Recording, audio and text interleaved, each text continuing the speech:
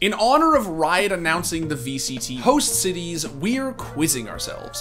Which of these cities has hosted a major event from the big three esports? Yes. CS and Dota. I'm gonna say all three for extra points. Wait, we're competing for extra points? I would've been trying way harder. I'm not half right, I'm always right. I get Dota vibes from Rome. I'm gonna say none. I'm gonna say none. I'm gonna say none. Let's get Italy some respect. I'm gonna say Dota and League.